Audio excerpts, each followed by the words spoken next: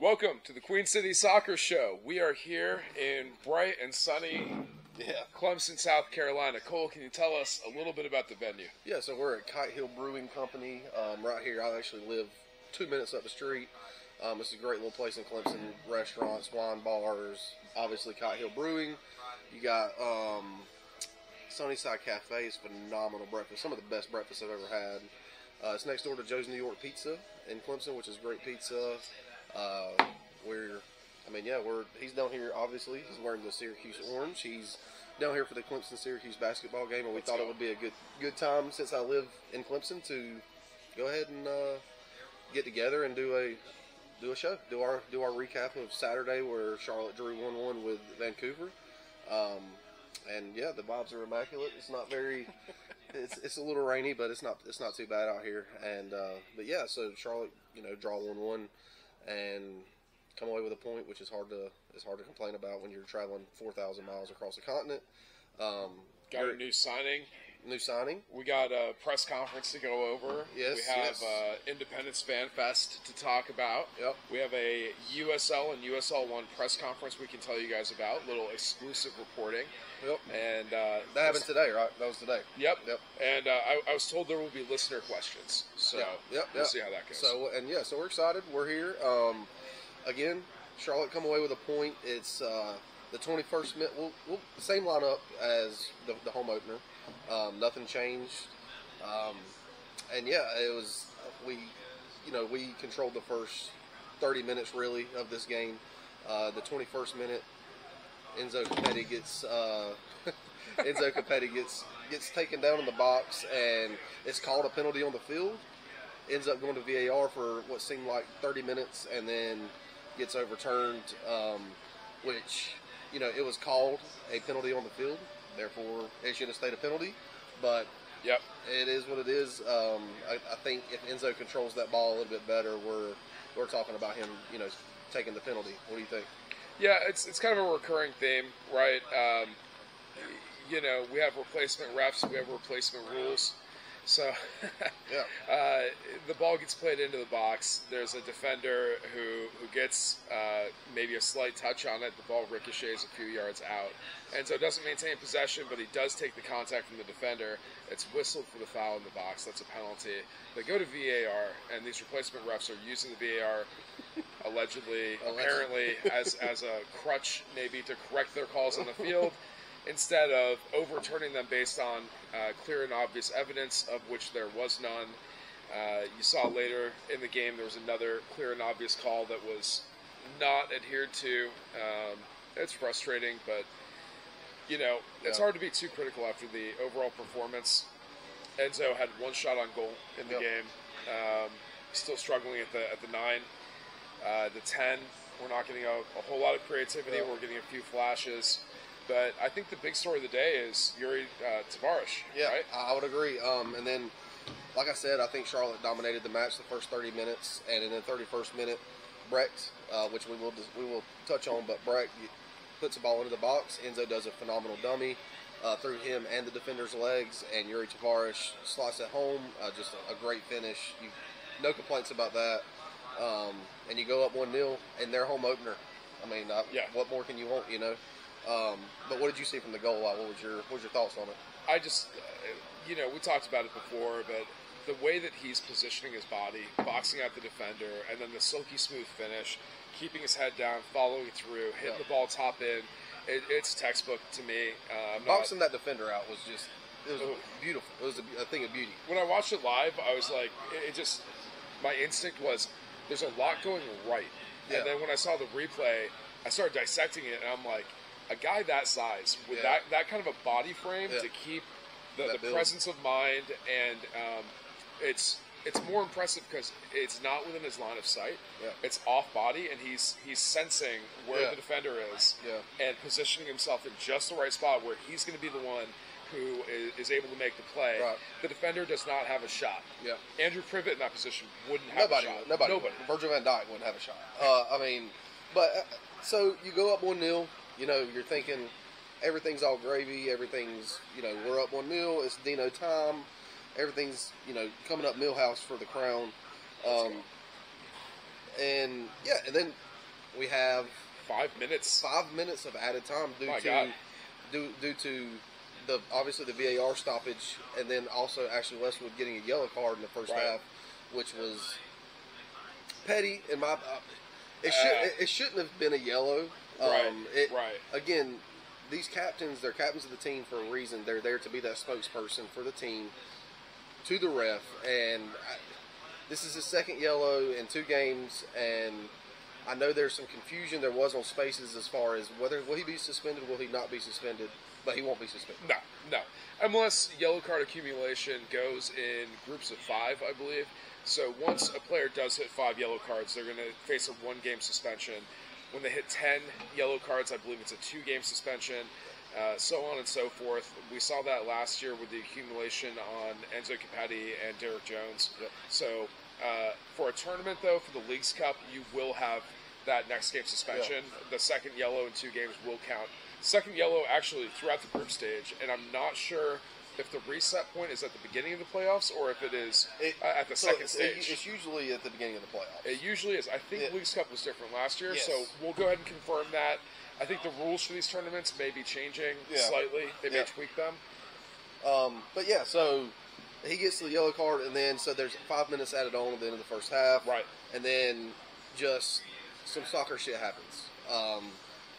Raposo for Vancouver, he's trying to just head the ball back across goal. Right. It comes off the side of the head, not flush, and Kalina's already leaning to try to stop whatever shot may be coming from the cross, and it just dribbles into the goal. I mean, it's slow motion, and then Raposo, like a jackass, goes in, celebrates like he just scored a, James Rodriguez 2014 World Cup goal. Shine the shoes. Yeah. Shine the shoes. What is going on with that? I mean, you scored an accidental goal going 2 kilometers an hour. It's not a flex, man. It's not impressive. Not at all.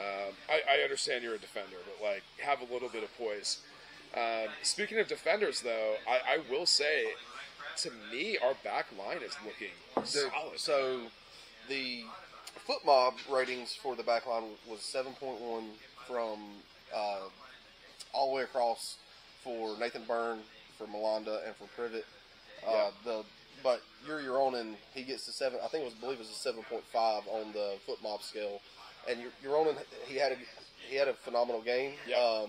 The back line looked good once again. And look, man, you have a clean sheet last time out. You have a clean sheet all through the preseason, and then you just give up. You give up this type of goal again. It's going to happen. It is what it is. That's nothing the back line did. Yeah. The back line was in their positions. It's just fluke things happen, and that's what happened. And it was right before half, which was kind of a gut punch because Charlotte dominated that first half. And it really changed the complexion going into the second half. Yeah. The second half, Charlotte did not look as dominant, but they held on. And, I mean, I will say as far as Uronen, he did have a shot on goal. He did. And I'm going to need my man with the pink cleats. I'm going to need him to start taking some shots in practice because he's got to get some power behind that shot. I know you're a defender, but come on, man. Yeah. But no, yeah, and it's again we come out in the second half and it's almost like the air was taken out of us. Vancouver really controlled the possession in that second half.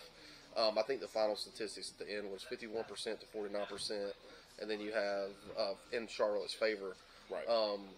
But it was pretty even, and most of the stats, the shots on target, opportunities, a lot of that was pretty close to being down the middle. Yeah. But I think where we really dominated was, like I said, that back line with Melanda and Privet. Dude, Privet has that little swim move, that little gets the arm over and does the toe poke, the aggressive. Yeah, dude, and I think the midfield background helps Privet in this.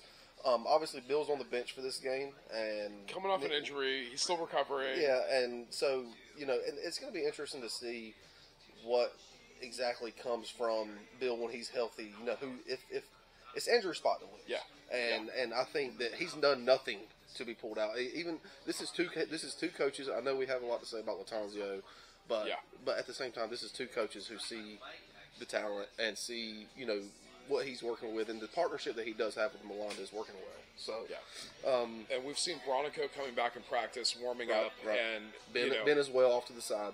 It's one of those things where Bronico won his spot with 2 different coaches, and this is coach number 3. Where does he slot in this midfield? Yeah, I'm not sure. Specifically with the emergence of Junior Urso, Obviously, we still haven't seen Diani. Diani is still working on his visa. Yeah. And so it's gonna, it's gonna be interesting to see how Dean Smith plays this, specifically when Brant comes back, when Diani does get his visa approved, even when Ben Bender comes back. This midfield is gonna, and it's a good thing. It's a good thing to have a talent pool like we have at midfield. So yeah, I mean. But, can we talk about Junior Urso? Yeah, my man is a dog. He is. He's the bear for a reason. I'll tell you what. He's the bear for a reason. I'm going to need to see a buddy cop movie. It's Junior Urso and Brant Bronico, and they're both the bad cop. It's bad cop and bad cop. Yeah. Because they are both just getting after it. They don't care about the rules. They're out there grinding every day. Yep. Yeah, and again, man, like I say, it's going to be interesting to see how Dean handles this, because I don't see how. Obviously, the caveat here is we're 2 games in, so things can change in a hurry. Right. If Charlotte goes out to Toronto this weekend, which is 2:00, by the way, kickoff, not 10:30, which we had some confusion on spaces. It is 2:00 kick up in Toronto. But if we go out and we get thumped 3-0, 4-0, there's going to be questions. It's just the way it is. And so I don't see that happening. I don't either. We haven't allowed 3 goals total since the beginning of preseason. I agree. And I think our back line is gelling. I really do. Our back, the fullbacks look solid. Nathan Byrne is another guy who was showing me some disgusting effort out there. Dude. How do you do? That was good to see from Byrne, because I'll tell you, I was not a Byrne fan last year. Yeah. But in the preseason, I saw him grinding, getting after it on the wings, doing some overlapping play that looked organic. It looked Jalen Lindsay-esque. And then in this game, I saw him really putting in the effort and giving Vancouver fits. Yeah. I want to see that. And we know Ronan has that in his bag of tricks playing for the Finnish national team. But for Byrne to body a guy into the ground, and then the camera showing the close-up, and he just looks at him with disgust. Yeah. It was like he got posterized in basketball. Yeah. It was oh, man. And look, man, I get the Jalen Lindsay. I get it. He's a local guy. Everybody loves Jalen. Play Jalen every damn game. I get that. But Nathan Byrne's playing so well right now, you can't take him out. I think he's going to get spelled. Don't get me wrong. I think we have a lot of room for rotation throughout our roster, and we found ourselves in this trap last year where we were saying we have 20 starters on the team, and then we come out and we don't put up the points. We start off the campaign with 3 losses in a row. Yep. We get 11 draws in a row, or whatever it was with Latanzio. We dropped 26 points from winning positions. Yep. But we start off the season with all this optimism. Hey, we have 20 guys who could start. We have the deepest roster in the league. Yep. Were we wrong? No. We know these guys. We know what they're all about. We see the work they're putting in, and we're optimistic. We want the best for them. So what I want to see is in an adverse environment like Toronto, where weather may be a factor, where you're going to be... Last time we played in Toronto, there was the wind was ridiculous. 10, 15-mile-an-hour crosswind. What are we going to do when our backs are against the wall? And we have not trailed so far this season. Yep. So I think this team has the guts to come back and put in a good performance. So we'll talk about the elephant in the room for a second. The second half, Vancouver, like I said, controlled the game. Right. Enzo does get a one-on-one, and I will say this. Yeah. In the spaces, I was very, very, very critical on Brecht. Brecht, I'm concerned about our cam position, but at the same time, he did get the assist on the goal. Right. And then he did have a wonderful flick on to Enzo to set up that one-on-one with the keeper. And Enzo doesn't score. Yeah. He tries to open his hips. He tries to slot it across goal. Yeah. Honestly, the keeper put in a good effort. He got low. He throws out his leg, gets the kick save. Yep. The question that you asked in the spaces, and we'll repeat it again for the show here. Does Big Pat score in that position? He does. Easy answer. He does. Easy answer. And look, and I'm not trying to talk down on Enzo. Enzo had a great first half. Yeah. The work rate that he puts in, the lanes that he opens up for the breaks, for the hold curling bars, the hold up play, the connection with Tavares. Exactly. It's Enzo. We know what Enzo brings to the table. We just haven't seen it in Charlotte. If you can go back and watch Racing when he was in Argentina, you know this is the style that thrives in. The long balls, which, again, Kalina had a great game as far as long balls. Yeah. Privet, your Ronan, all the back line. Melanda with some line-breaking passes up the middle. I think Enzo is set up for a good season. Yeah. Look, man, you need to convert. You got to convert. You're a DP. At this point in time, which we will get into, you're the only DP. Right. So that you have to score that. And you know what we say, man? I'm going to a basketball game in a few hours here, man. Shooters got to shoot. Exactly. And my man has one shot through 2 games. Yeah. Enzo, bro, I picked you to be my player of the year. I'm going to need you to take more shots. Because the more shots you take, the more you're going to convert. Yeah, and come on. You know, and again, so Big Pat does come in for Brecht. Yep. He does have a look at goal. Is it too late? Does he come in too late? I think so. How do you feel about the timing? I think so, and I said this on Twitter during the game. 70th minute. Yeah, and I mean, you and I were both in separate places, an hour and a half away from each other. Yep. I think we were both feeling it around the 63rd to 65th minute. Yeah, right in that range. We started a chant. Well, Danny Brams started, a friend of the pod, Danny Brams, started a chant of "Call Pat" at the 65th minute. And look, man, I get it. Here's the thing: is the first game of the season. Yeah. You're controlling the game. Right. Even with tired legs, you're controlling the game. This game, your drawing is 1-1. Right. It was calling for some fresh legs. Now, with the caveat or the asterisk being there that Big Pat was coming off an injury. Yeah. So his hamstring maybe still not 100%. Exactly. So he does come in, he does get some minutes, but he didn't look like the Big Pat that we know. His movement seemed maybe a little bit off, and he wasn't quite dominating physically like I would expect. But I still haven't rewatched the game, so I need to go back and take another look. But you know, Nympho came in. We had Scott Arfield come in. Yep. We had, I believe, one more sub. That's it. No, that was it. That should be it. 3 subs. Yeah, that was it. And you know, I again, so Charlotte does come out of this with a point. If you had told me before the game, I'd be happy about this. Me too. It's the way that it went down with the 5 minutes of added time in the first half, the late subs. And let me ask you, when Birchmas comes in, our boy Nympha, 16 years and a week old, I love it, but do you take out Tavares? Because... No. And this is something, look, man, I'm not the head coach of the team. I'm not Dean Smith. He's getting paid millions for a reason. Right. But at the same time, he played at 8.0 on foot mob scale. He was the player of the match for Charlotte FC. He was dominated. He still looked good. He still looked good on the ball. You know, and I don't know the inner workings of what was going on. Vargas was having another rough game. Vargas needs to come out for Nympha, in my opinion. That's you keep on Tavares. You have Pat. Yeah. And not only because of Tavares just having a good game.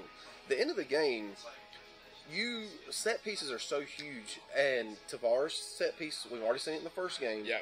And then you have Big Pat. Yeah. And then you bring on Nympha, and then you have Melanda. You have these. I mean, these and weapons. Nympha's pretty tall too. Yeah, and he's a lanky boy. He's a little beanpole. So you know, we're nitpicking at this point, but sure. At the same time, it's some what ifs, and you know, Dean after the game says it's not good enough. You know, we got to get the win, and that's nice to hear, by the way. It is. I mean, he didn't blame it on any excuses. He didn't blame it on the supporters who traveled. Shout out to Gallimore. You know, traveled out to Vancouver. He didn't blame it on the pressure. He said we need to be better. Yep. I expected better. It was not a perfect performance. We can improve. Yeah. And so, hey, we're spitballing here. Yeah, for sure. Maybe you don't take out your star player for the match, the guy who's having a fantastic time. Maybe you take out Vargas, who's struggling a little. Obviously, well, to me, it looks like he may be having some confidence issues. He needs a little bit of reinforcement. And I wonder if, you know, the end of the last season when Kerwin was such a great form, he was on that left side. Right. So I wonder if he's just adjusting, getting back to that right wing versus the left wing. And so with that being said, we'll put a cap on the game. Sure. We have a new signing. Whoa. I'll tell you what, when we come back, we're going to talk about the new signing.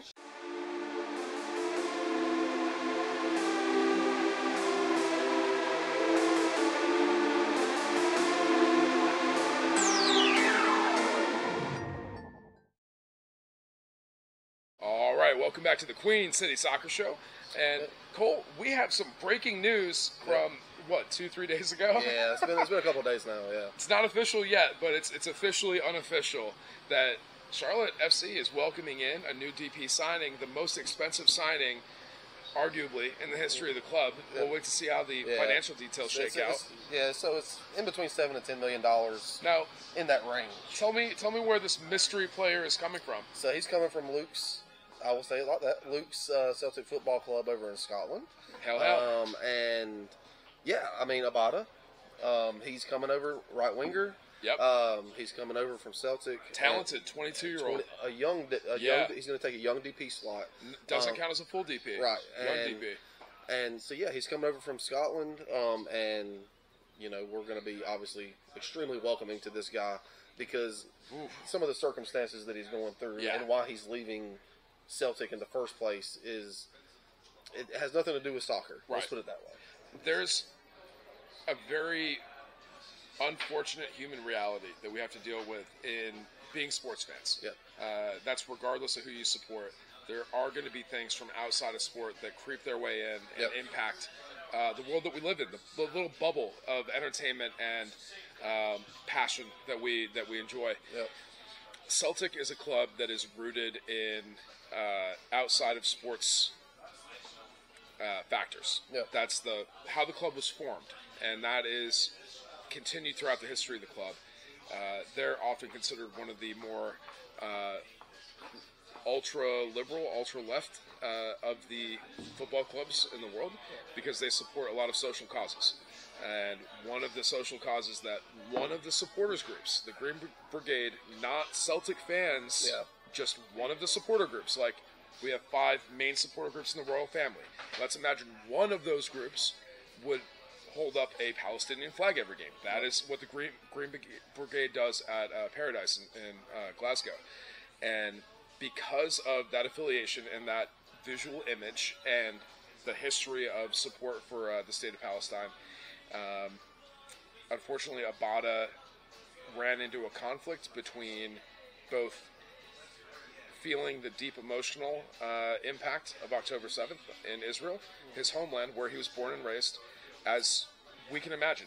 If after 9/11, you know, you're playing overseas, or Iraq, and they have an Afghanistan flag. I mean, it's you know, we can all put ourselves in his shoes. So all the more reason we should welcome him in. Right. You know, Celtic fans, when he returned to play for Celtic after October 7th, the entire stadium gave him a standing ovation. The fans love him. He put up back-to-back 10-goal, 5-assist seasons. Which you'll take. For a winger. Which you'll take. For a winger, 10 goals, 5 assists. I'll take it. Is he in form? We're not sure because he did stop playing for Celtic this season due to the ongoing conflict. The coach said he wasn't in the right frame of mind because he was receiving abusive messages on Instagram from Israeli national supporters who were upset that he was playing for Celtic. Now, did he also receive abuse from the other side? I'm sure he did. Yeah, I'm sure. He's caught in the middle, and we can't be putting pressure on this dude because of where he's from. No. That wouldn't be right. And I'll be honest with you, I have a ton of faith in the Charlotte FC family. And I don't think that's going to be an issue here. I think that we'll be... Look, getting back to the soccer side of it, we're ecstatic to have a young DP. We're ecstatic to have... Now, when he comes in... Now, we would tell all the players on Charlotte FC to stay off the internet, right? Like, don't read the press, stay off the internet. So I think we can leave it at that. But and I think, again, he brings a dynamic to this team. Like you said, 15 goal contributions. He's a very talented player. My question for you is... Sure. Who are you dropping for? So... Do you drop for him? Yeah. I mean, it's a weird situation because, like you said, Kerwin's he's not got off to the greatest start on the right wing. Yuri has. Right. But we know what Kerwin brings to the game. We also don't know how long it's going to take him to get his visa. And the left-right dynamic. Exactly. We don't know how long it's going to take him to get the visa. Well, so once again, I'll pump the brakes on this because my understanding is that it's going to be very quick. I hope so. He may, by the time you're watching this, he may already be in the U.S. To take and pass his physical for the club. Yeah. And the state of relations between Israel and the United States is a favored status. And right now, for Israelis coming into the U.S., I believe there is an expedited visa process. Yeah. So waiting 3 to 4 weeks for a visa. Honestly, he may be with the team before Diani is. Yeah, which is wow. I mean, that's we've talked about it before. If That's you're how big Charlotte LAFC, it's boom, bada boom. Yeah. If it's LA Galaxy, it's boom, bada boom. I mean, and then If you're Charlotte FC, you're just out of luck. wait 3 to 4 business weeks, and we'll see what happens. Yeah. So, I'm excited. I think it's a big deal. Obviously, Dean had stated that he wanted a winger. Well, to answer your question, who would I replace? I think we rotate. Yeah. I think that you have to ease him in. He may not be match fit to start off with. He may not be able to give a full 90. We don't know. When he joins the team in training, we're in the middle of a road trip. Yeah. Like, if he joins the team in Nashville, I don't want to see him on the pitch. No, yeah. Give him some time to get to know the players, He's gonna have to. get warmed up, to get acclimated to the United States. Like, what a culture shock. Yeah, that's gonna be for massive. any player coming from overseas. Well, and this just ties into what we're talking about. But Danny Brams of the Charlotte Soccer Show, Daniel Bramlett, a.k.a. Shout out. Yeah, and he comes in with a listener question. No injuries between now and then. Who starts at the left wing when Charlotte hosts Toronto April 13th? So we're talking April 13th. So we'll record on March 5th. This is, over a month from now. That gives about plenty of time to get acclimated to this team. It gives about plenty of time to get to know Dean's system. And it gives us plenty of time between now and then to see how Kerwin's playing, the form that Yuri's in. And so to answer that question, Danny, I don't know. I mean, I know. I'm gonna look into my crystal ball here. Danny Brams. I'm gonna say the starting right winger on April 13th is gonna be Kerwin Vargas. That's my answer. I think he finds his form. I think he gets his groove back, and I think he scores a scorpion kick. We're gonna see him doing his backflip before April 13th. Hey, look, and he was my preseason pick for Player of the Year. I'm just saying. I think that Kerwin. Listen, we know what Kerwin has in the locker. We know. We've seen it with our own two eyes. Yep. We know what he's got. But, yeah, at the end of the day, a great signing. At the timing, being able to get this before summer, get reinforcements in, because we are not just the caliber of signing, but how we are so thin at wing to be able to get him in is just massive. Yeah, and if we can shore up with maybe a TAM level signing for Cam, I heard an interesting theory on the Total Soccer Show that we may go after Minnesota United's Cam because he doesn't necessarily fit their new play style. I haven't heard that. They're going with an aggressive high press, and he's more of a possession Cam. So, could we use a possession Cam? Yeah, for sure. I think we absolutely could. Yeah, and look, man. I think we absolutely could. Ben's coming back. Ben is going to come back. So when Ben comes back, that battle, that's tough. And that's so tough. And it's hard to say because when Latanzio, Ben scores a brace and then he doesn't see the field for 2 games. But the first season, we can always go back to that first season when Ben, just fresh out of Maryland, fresh out of college, balls out. Yeah. And so he was playing right or left mid. He wasn't playing centrally. But he is a central midfielder. Yeah. And so I'm intrigued to see how Dean handles that as well between him and Brett. And he really shined and was able to utilize his skill set when he was not overthinking. He was out there playing open and free. And what does Dean preach? That pragmatic approach of letting the players play. And while Bender was in peak Bender form, he was leading MLS in goal creation opportunities. Yeah. Come on, baby. Dino. This is like a prototypical Dino type player. This is his guy. I'm just saying. And so we got that. And bring back the headband, too. Yeah, Bender. yeah. We need it. So yeah, we got the new player. But let's talk about, the Charlotte Independents. The Charlotte Independents, they had their fan fest this past weekend. Luke was there with his kids. I've seen the face paint on the kids. They were pitch side. Yeah. How was it?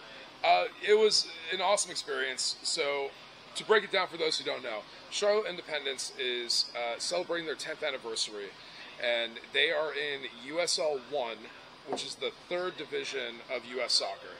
It is actually parallel on the third division with Crown Legacy, which is in MLS Next Pro. So, Charlotte Independence play in Uptown Charlotte at American Legion Memorial Stadium. which has the best skyline view of any sports venue phenomenal, yeah. in the Metro. It's a great stadium. If you haven't been lately in the past few years, they did an extensive renovation project.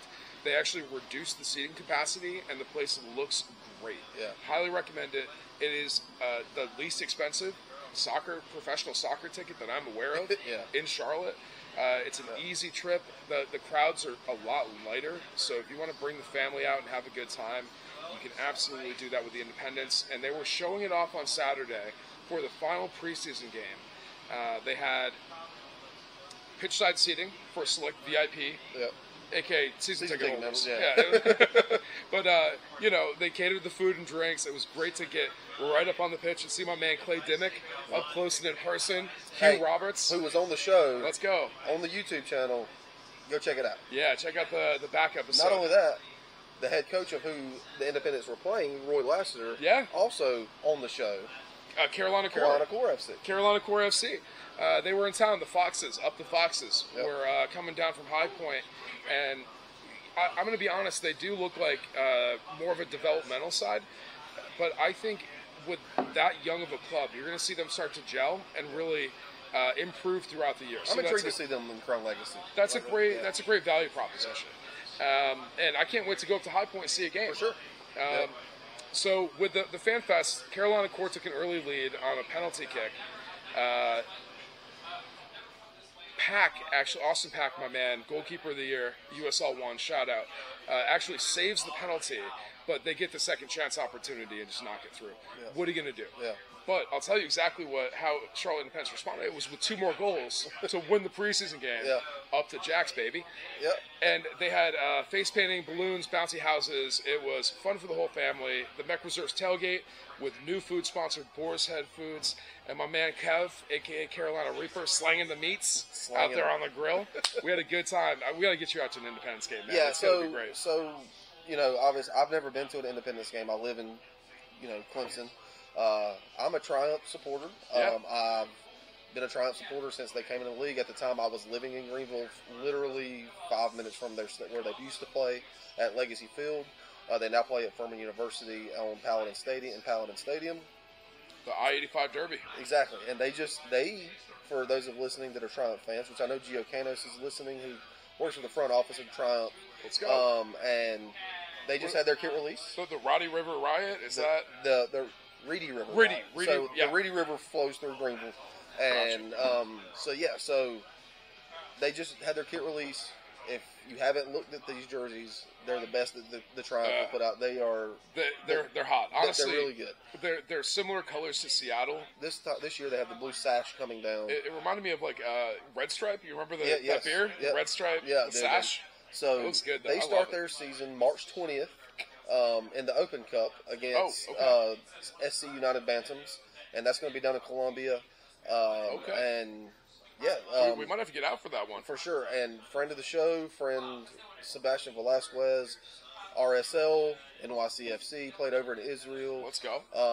Went to middle school and high school with him. He played for El Paso and just signed with the Triumph and is come back home. So very excited to see that. Jamie Smith.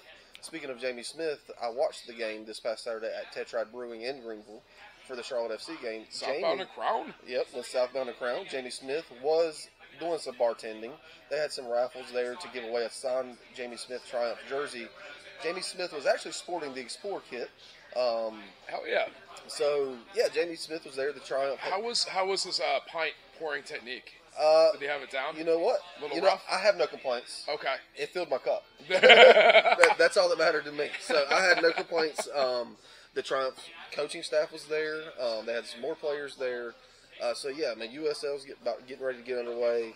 So this, I've said this many times on this podcast, content bleeding out of the eyeballs. We are going to be covering the Independents. We're going to be covering Carolina Core. We're going to be covering Crown Legacy when they get started. Obviously, Charlotte FC. And obviously the Independents. So I'm ecstatic. Hey man, I'm gonna do a sabbatical and go out to check out the Charlottetown Hops and NPSL too.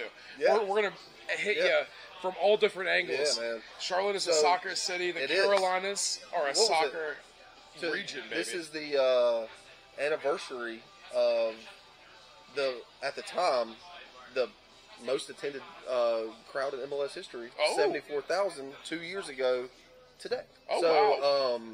We, I wonder what venue held that many, that many people. So, man. So, Bank of America Stadium, like you baby. said, Charlotte is a soccer city. I love it. I love it. We're talking USL right now.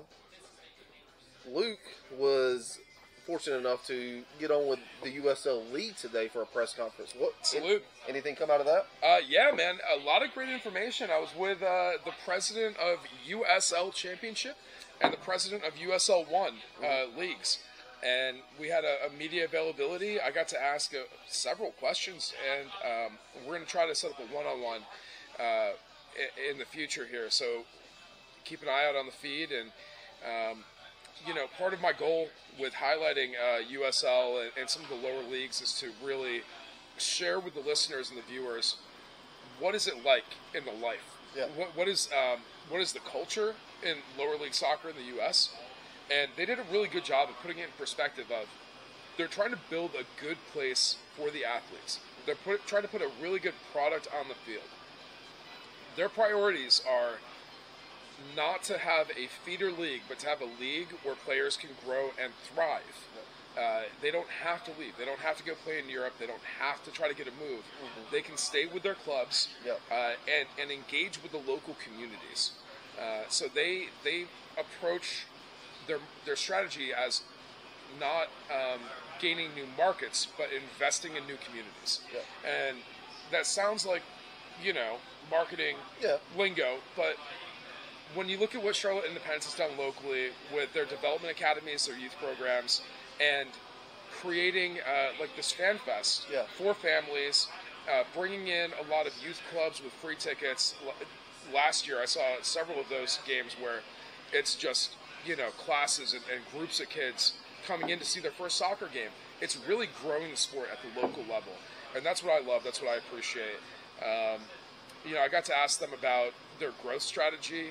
It looks like allegedly there's several, if not quote unquote many, investors who are specifically looking at USL 1 for new team purchases and startups, and I'm curious to see how that would look.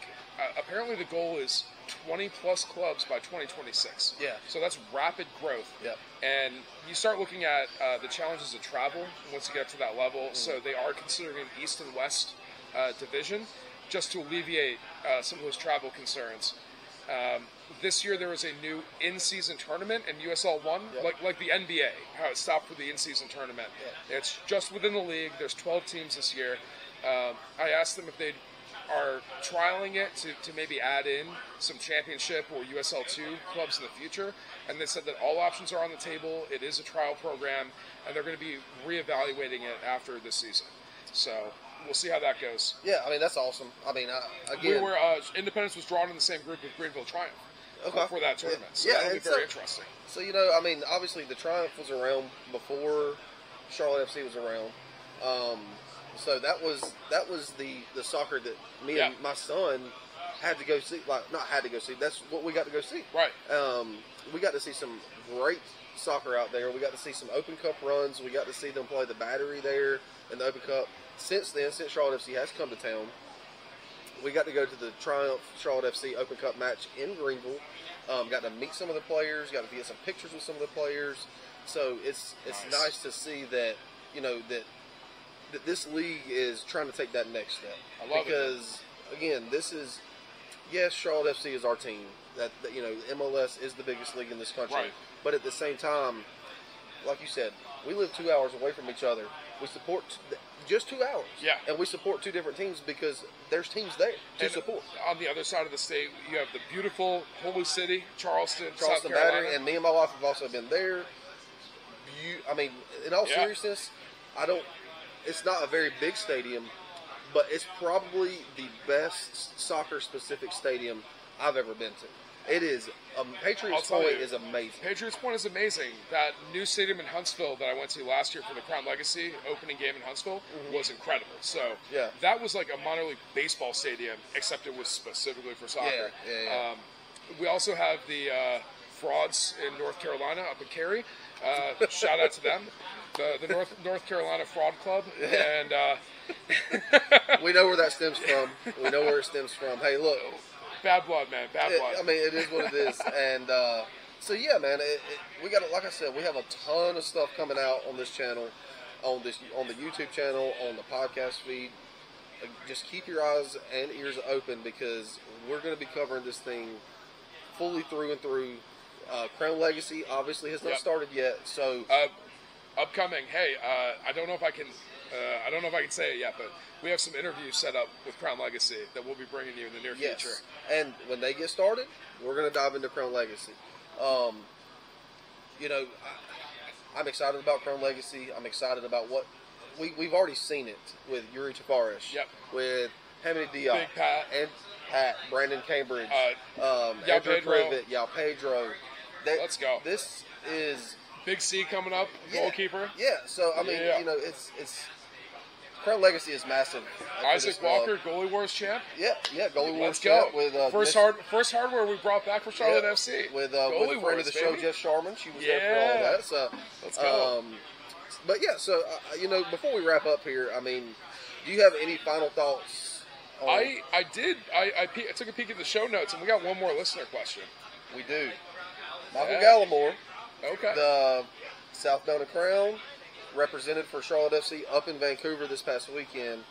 He says, he asked the Mid City guys, Mid City Soccer Show guys, shout out to Matt and Dave. He asked them, what's your favorite ramen? And, you know, I think all of us at one point in our lives, especially if you moved out of the house at 17, 18 years old, which I did as well, and went to college or did whatever, you lived off of ramen at some point. It's the easiest, man. You put in some water, you throw it in the microwave. That's as easy as it gets. So me personally... Let me ask you, do you like brick ramen or do you like cup ramen? I have always gotten the brick ramen because I could get a box for like $3 and live off of it. So I would always get the beef ramen, and I would always put some Creole seasoning in it to add a little bit of flavor. Don't get it twisted. I like the chicken. I hate the shrimp. I'm not with the shrimp. You want all the salt, all the sodium. I want sodium. I want my veins to be drying up, just clogging. So yeah, constricting. I do like the beef ramen. I actually, as most of you know, I'm a firefighter. So if I have a box at the station right now, and if I have, you know, if something's going on and I just need to eat a quick lunch or quick dinner, that's what I'm doing. I'm putting Creole on it, putting it in there. Now let me ask you this: do you do the cup or the brick? I prefer the cup now, and I go to like Lidl, the Swedish grocery store thing, and they have the giant cup of ramen, and that thing is mean, dude. It's aggressive. So what's your favorite then? I gotta say, like either beef or spicy beef. It gives that savoriness. Is there a spicy beef in the brick? There's they actually, I think they have like a dozen flavors in the brick. Oh, but, like, really? The ones they sell in those big multi-packs are just like chicken and beef. Chicken and beef and shrimp. That's all I've ever seen is chicken, beef, and shrimp. But they have like a whole line of them. Yeah. But no, what I do is I'm gonna dice up some kielbasa or some kind of a spiced sausage. Throw it in the air fryer, get it nice and crispy black. And then I'm going to chop up a bunch of onions and peppers. I'm going to saute that shit with a little bit of, like shred up some kale in there. I'm going to do a little bit of chili oil while I'm sauteing that. And, man, over the top, a little bit of teriyaki sauce. I light it up in an over-easy egg. Egg on top. Cut it in half, let it get all sloppy. I will say the egg, I've never done it with ramen. But I have, so my wife got me a Blackstone, like a portable Blackstone for Christmas, and when we do hibachi, the egg for the rice, it just takes it to another level. It just does.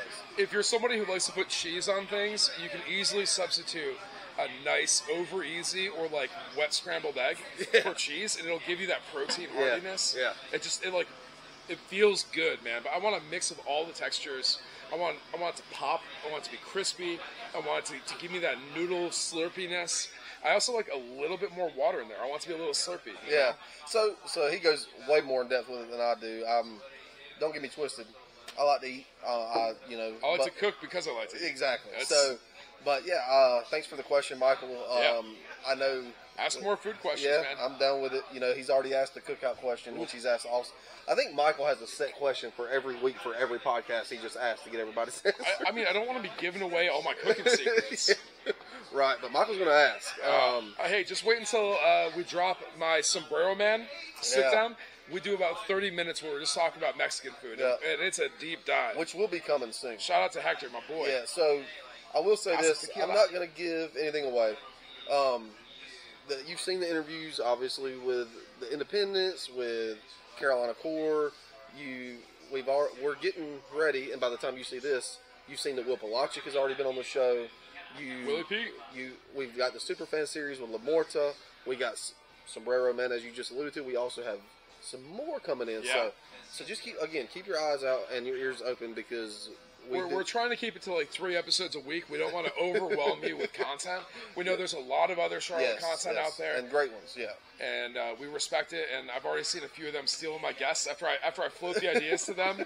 Suddenly they're booking my guests. But no, there's enough for it to go around, man. We're all one community. It's all for the crown, baby. Yes, it is. Love it. Hey, Cole, any last thoughts? Charlotte FC Toronto coming up. Right. So I will say this. Obviously, it's at 2:00. I like that. That gives us the Sunday to watch the game, and depending on how that goes, if we win, if we come out of there looking good, we're going to get to watch some MLS. But yeah, no, as far as the score prediction and as far as games and all this, I'm going to go with a 1-1 draw. I don't think Charlotte. We've only seen 2 goals in 2 games for Charlotte. Yeah, and I have to see more before I can say, you know what, they're putting 3. The chances have been there. Don't get it twisted. Hey, 2 goals in 2 games is better than we started out last week. So. 100%. and then being away, I think it'll be a 1-1 draw. What do you think? I'm going to go 2-1 Charlotte. Okay. I think Bernadeschi and Insigne for Toronto are looking a little bit better than they have in the past, but don't let that New England result fool you. Toronto's still not good. They're still going to win the wooden spoon, and we're going to spank them with it in this upcoming game. Dude, I hope so. I'm just saying. I hope so, yeah. Insigne has looked really good so far. I got one thing. I got one last thing to bring up here, and this is off script here. Okay.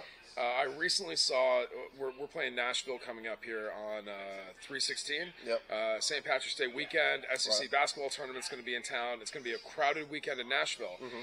They are likely going to be without their 2 strikers, Sam Surge and Hani Mukhtar. Yep. We got some friends, some close personal acquaintances in the Nashville fan base, and between now and then, they're playing in the Champions Cup against a young South American prospect, I think an up-and-comer. His name is Lionel Messi. And prospect, yeah. Yeah. I got to get something off my chest. I got something to say. Nashville quadrupled their ticket prices and did not include this game in their season pass for their season ticket holders who have been with the club since it started. The Croc Block, the boys who are holding it down in the 615. Yeah. This shit pisses me off. Yeah.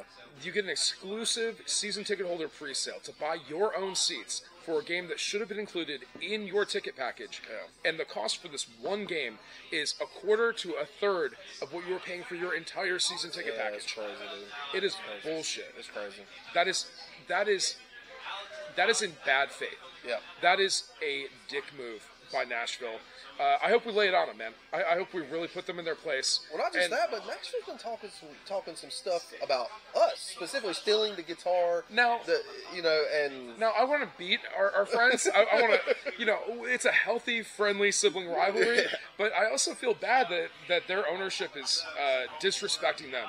And I know the ownership is going to say, well, it's the Champions Cup. We're not responsible for the prices. Yeah, you are. Include it in the season ticket package. Look, here's my thing, bro. Nashville just played a Champions Cup game at home. Right. They had 2,500. They had 2,500 people in that stadium. Insane. So, but here's the problem, and I agree with everything that you're saying. Don't get it twisted. But here's the issue: when Messi comes to town, weeknight game.